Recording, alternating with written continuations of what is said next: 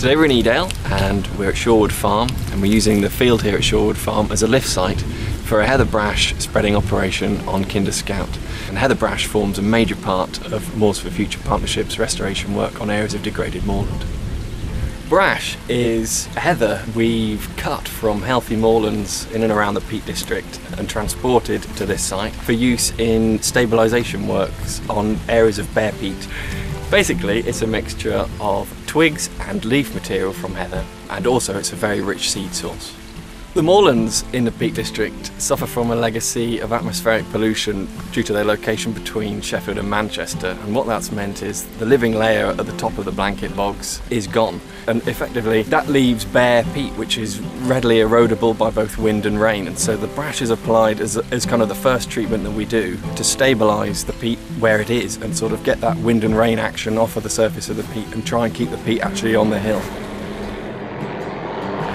We use helicopters because we work in particularly remote areas where it's actually very difficult to get vehicular access. So in terms of bringing the materials up onto these areas with vehicles or tracked vehicles would be very difficult. You know, these are very sensitive habitats that we're working on, and you know, to track over them with vehicles might further degrade them.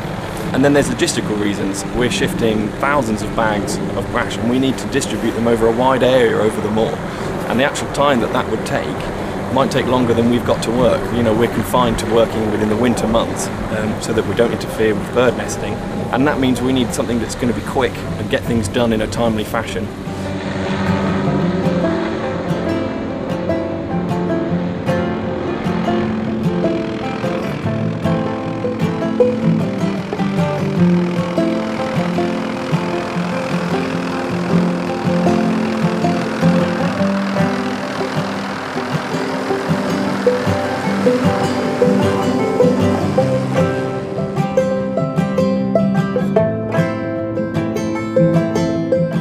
It's spread by hand, and that's really the best way to do it. There's a terrific number of bags, and from this end of it, it's a really large-scale job, but the best way to get it spread to the thicknesses that we want is to get people up there and just spread it by hand, where they can, you know, ensure that it's spread to the kind of thickness we want.